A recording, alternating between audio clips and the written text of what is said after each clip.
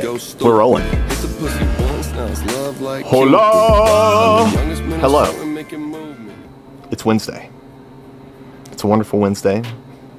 Wildin' Out Wednesday. And right now, I've got Miss Bailey here at HQ. Mm-hmm. Oh, wildin' out. Wildin' out. Wildin' out. For update time.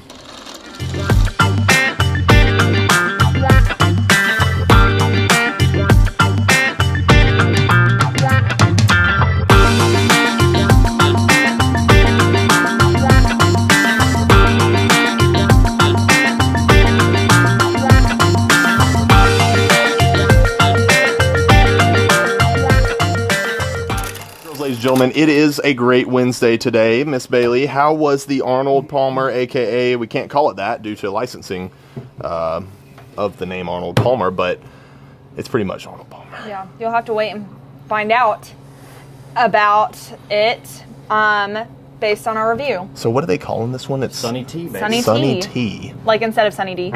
Yeah, yeah. I'm not going to give my feedback on it. Don't. Because we've got a review coming. Yeah. But it's here. We have a lot of it. We do. Do we? Do we still have a lot of it? Oh, yeah. Okay. Well, guys, the Arnold Palmer, the Sunny T. I would have named it something different, like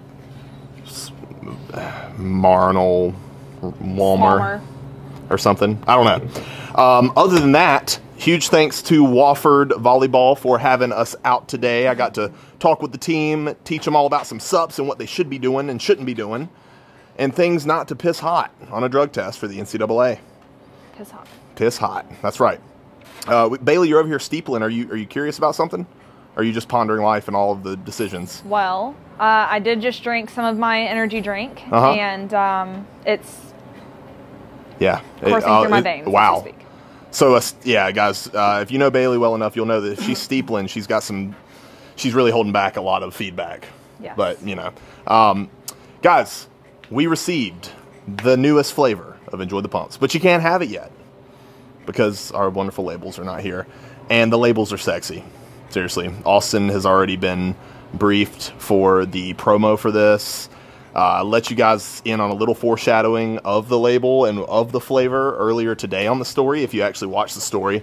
I know my man Sean does because he was one of the first to respond to the legendary pastries. Dude, I'm all about legendary pastries. Yeah? Well, dude, I said we got a small restock. That's really just me taking Isaac's from Greenville and bringing them here.